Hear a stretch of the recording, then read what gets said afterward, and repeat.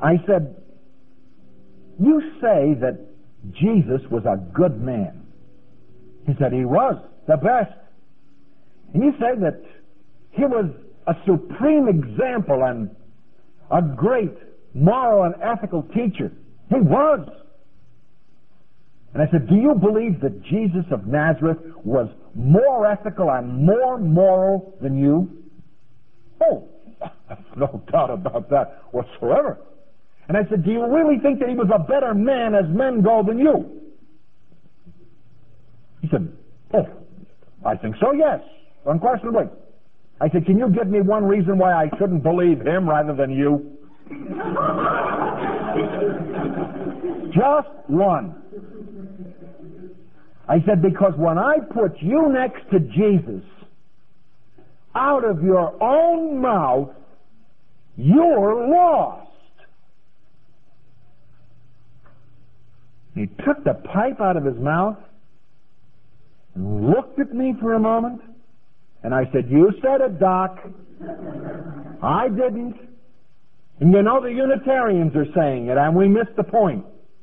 They're so eager to try and have rapport with some concept of Christianity and the label of Jesus that they are digging their own intellectual graves and they don't recognize it.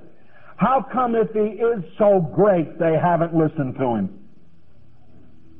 How come if he really is the supreme ethical and moral example they have not followed him? And if he is so much more dependable than they are, why should we listen to them? Why not to him? You see, the Summa Apologia, the supreme apologetic, always has been, always will be, the person of the Master. The instant that he appears, in contrast with all philosophy, it disintegrates. The moment he appears in contrast with all human systems, they disintegrate. The moment that he stands beside any man, no matter how noble, they are seen for what they really are. Mere humans who, in comparison to him, have accomplished nothing in the history of the world. Who, for the love of them, will go to the uttermost parts of the earth to carry not an ethical and moral structure, but to carry instead the message of a redemption that transforms the soul and that produces ethics and morality because the soul has been changed, not as a means to the change of the soul. The ultimate appeal is to the person of the Master. I think when we recognize this, we are in a position to deal with the Unitarians for the first time. We can show from the Bible many truths, but until we are able to force them to the recognition that they're forever quoting the Bible and ignoring its basic message, we'll never communicate with them. This particular Unitarian and others that I've dealt with all follow the same pattern. Acknowledgement of the supremacy of Christ, but then backing away from the teaching of Christ. They will quote, by their fruits you will know them. They will quote, as you would have all men do unto you, so do unto them. They will pick and choose out of the New Testament whatever pleases them. By what authority? They like it. It's a purely subjective reasoning process. Now, if you're going to take the golden rule, why don't you take something else too? Why do you want the Jesus that's picking up the babies and nestling them in his arms, and you don't want the Jesus who says, you will not come to me, that you might have life? I would have gathered you to me, as a hen gathers her brood, but you would not. These shall go away to everlasting punishment, but the righteous to life eternal. That Jesus is not wanted. But the Jesus that can be gouged out of the New Testament and then carefully reassembled with a rationalistic erector set and then presented to the world as an ethical and moral example is what the Unitarians want. And the only way the church can combat it is to ask, in effect, will the real Jesus Christ stand up? And the real Christ is the Christ who is able to transform the lives of men. We go back into the history of Unitarianism. Have they ever created in their entire history, ever, a major mission work throughout the world? And the answer is no. Have they ever created in all history anything to resemble the missionary force of the Christian church? No. Are they concerned with the estate of men's souls? No. Because they're Universalists. Everybody who follows his own light is going to get there. So why be concerned about anybody? Then why, of course, did Christ say, go into all the world and make disciples? This is tacitly ignored. Now, I would like to offer, beyond the person of our Lord, some interesting methods that may be helpful in witnessing to Unitarians. First, it is important that we show the reliability of the Scriptures. In order to do that, one of the things which has great impact is prophetic fulfillment. It is therefore important to recognize that there are prophecies in the Old Testament which did come to fulfillment on schedule. Not messianic prophecies now, but prophecies concerning specific events where God said something was going to happen and it happened. And you can see it today with your own eyes. And the approach to the person who does not believe in the supernatural origin of the Scriptures is to place it in terms of a proposition. And to say to them, supposing, just supposing, that I were to be able to tell you 200 or 300 years in advance that a specific city in a specific nation was going to undergo a specific kind of destruction. And I described it for you in detail, even down to the dust of the city and its final disposal. What would you think of that kind of knowledge if, after you checked it out, it came to pass exactly that way? The person has to say, well, the 200 or 300 year gap precludes any possibility of your having arranged it, because you'll be dead. And there has to be some source of information that you have access to. I don't know what it is, but it's got to be extraterrestrial or supernatural. Well, then one need but go into the Scriptures to the city of Tyre.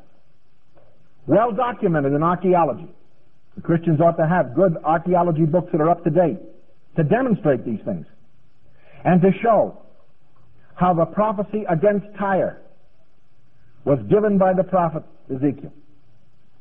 And the prophecy said that even the dust of the city would be scraped into the sea, and it would never again be rebuilt. You can sail by the site of the city of Tyre today, and you can see on the cliffs around the city that nothing has ever been built on that site again. What happened to it? Exactly what the prophecy said. They blasphemed the Lord, and He brought judgment on them in the form of Alexander the Great, who arrived at Tyre in his quest to conquer the world, and the Tyrrhenians had the consummate gall to tell him that they wouldn't surrender. And Alexander became very angry, and he announced that he would conquer Tyre no matter how long it took. So he attacked the city and laid siege to it. And when it looked as if the city was going to collapse, then Alexander, smelling triumph in the air, made a mistake.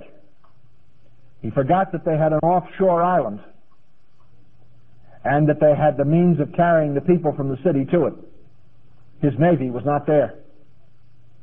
They loaded their people on the boats at night and sailed off, and Alexander breached the walls of Tyre, and when he got there, nothing. That made Alexander very mad. And so, he ordered the city to be destroyed down to its foundations. And when that was not enough, he had the foundations torn up and the rocks on which the city was built scraped off into the ocean, including the literal dust. And with the ruins of the city, he built a causeway to the island and destroyed everybody there. And Tyre never rose again. Who told the prophet this? What information did he have? Certainly not Gene Dixon's crystal ball. Certainly not Edgar Casey's trances. Oh no, this is biblical prophecy. And it must be reckoned with. There's nothing like it in history. These are things Christians ought to know. Christians ought to know that God pronounced a curse on the city of Hazor and said, it will become the habitat of lizards when I'm finished with it. And nobody will inhabit Hazor anymore forever but the lizards. Now you can go to Hazor today and you know who lives there? Tons and tons of lizards. And they're all over the place. You can see them today. 2,700 years later. Lizards, lizards, lizards, lizards everywhere. Now, God left them there for a reason. When He says it becomes something, it becomes. These are instances of biblical prophecy of sound nature. The great prophecy of Daniel concerning the Messiah in Daniel chapter 9 works out exactly within 1 year to the advent of Jesus of Nazareth, because we have unearthed the archaeological evidence that dates the reign of Artaxerxes Longimanus. And we now know from Ezra chapter 7 the date of the decree to go forth and rebuild Jerusalem, 457 or 458 BC. And you take your 490 years of Daniel and add it on, and you end up at the advent of Jesus Christ's ministry. And no archaeologist on earth can get out from under it, because it's there. Who else was born then? It shall be 483 years until Messiah the Prince. But from the time of the building of the walls of Jerusalem. I was to appear on a panel show a few years ago, and I decided to check out that prophecy because I was appearing with a rabbi. And I knew the rabbi would be anything but friendly towards me in view of my position on Christianity. And I checked with then professor of archaeology at Johns Hopkins, William F. Albright, who's now dead, to find out the documentation on Daniel 9 and the dates of Ezra chapter 7. And he fixed the date absolutely at 458 BC. And I said, well, I understand that there are some who say 457. He said, well, give or take a year. 457, 458. I said, do you know, Dr. Albright, what that places us at? He said, no, what does it place us at? I said, if you add up the 70 weeks of years, it comes out to 490 years. He said, so? I said, it comes out to 27 A.D. There was dead silence on the end of the telephone. I said, who else could this mean but Jesus of Nazareth? He said, I never get involved in time prophecies. Now this is a classic illustration of don't confuse me with the facts. I have already made up my mind. Now you will run into this with people who do not believe, but the evidence is still there.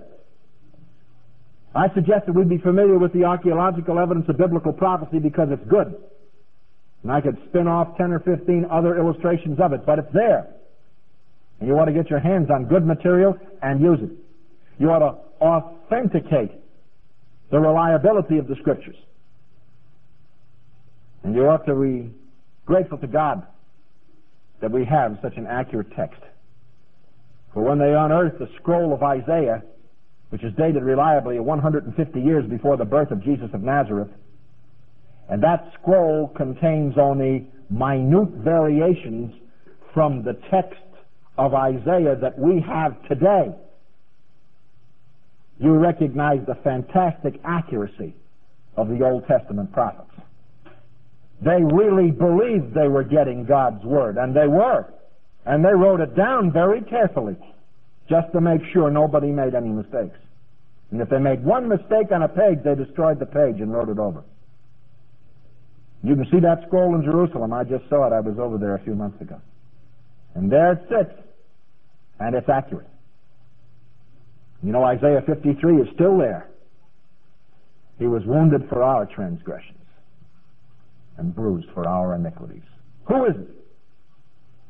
For the transgressions of my people, the Messiah of Israel, the Savior of the world.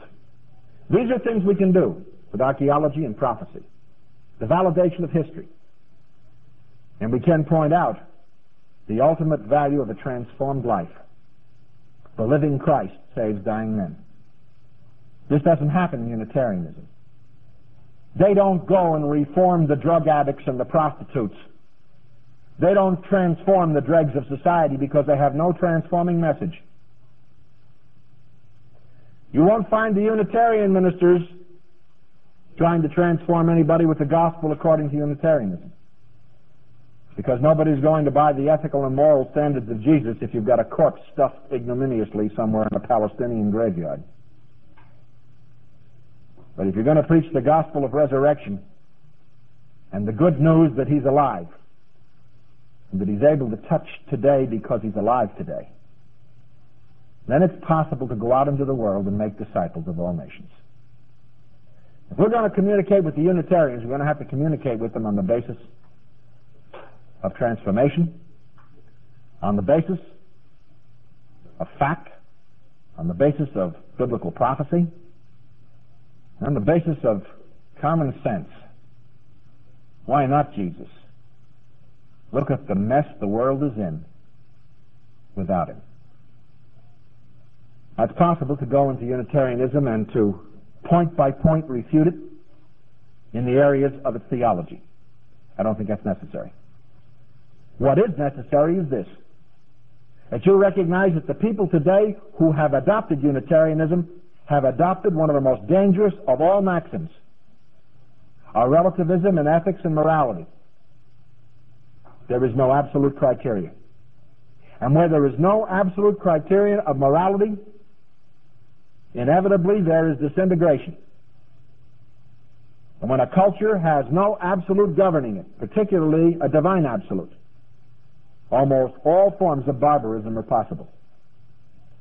And there are those who tell us, and they are Unitarians, who hold the same position. It's not necessary to have faith in God or belief in a divine absolute in order to have order in society.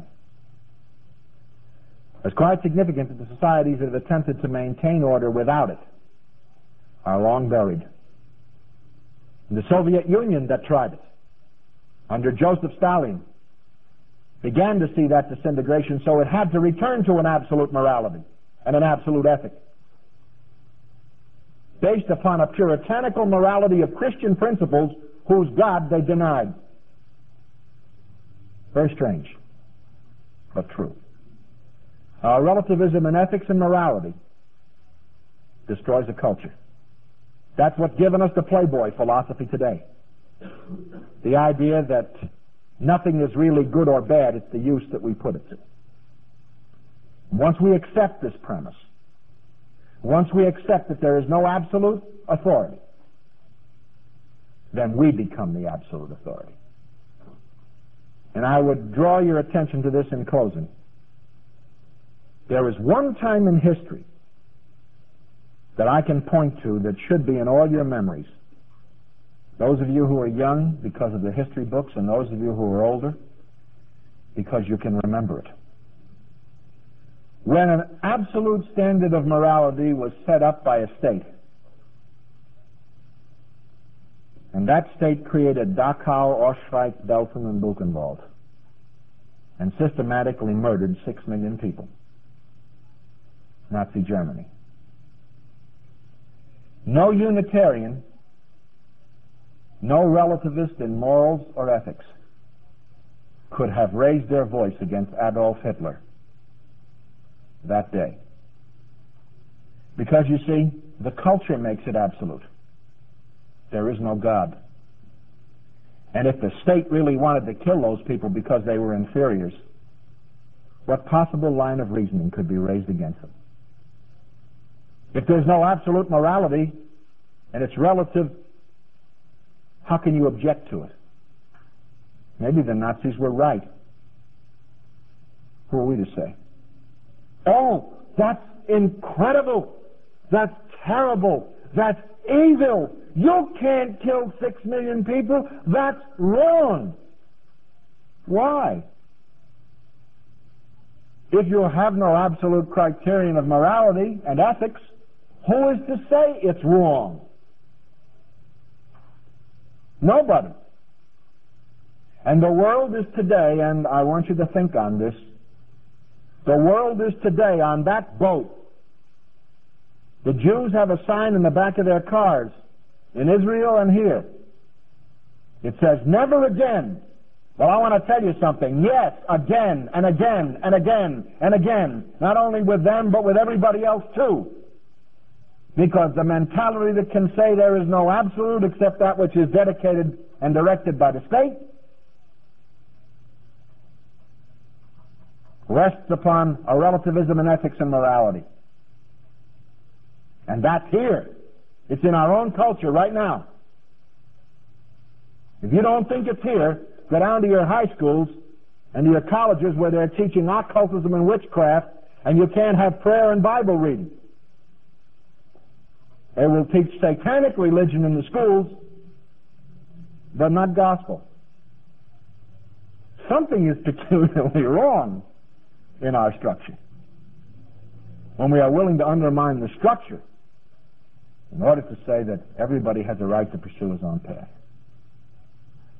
And these are the issues that we face. And the Unitarian philosophy pervades this culture on many levels. It is my hope and prayer that we have enough compassion in Christ to want to reach out to these people and to tell them Jesus Christ is God's absolute, not an iron fist, but incarnate love. God really did love the world. He really did send his Son. There really is hope. And that hope is able to transform. That's the answer, both now and in every age. Shall we pray? Our Father, we thank thee that you've not left us alone in madness and in sin, but you've saved us not by any works of righteousness which we've done, but wholly in accordance with your mercy. O Lord, our Heavenly Father, Almighty, everlasting God, we pray for those who are ensnared in Unitarianism and in the philosophy which stems from it, a lethal relativism that will draw men to destruction and that gives birth to all forms of absolutes which are grounded not in thee, but in the forces of darkness. Deliver us from these things and give us a great love for those who are trapped and taken captive by Satan at his will. Oh, send us forth, Lord, to be thy witnesses, in deed and in truth, as well as in word, in Jesus' name. Amen.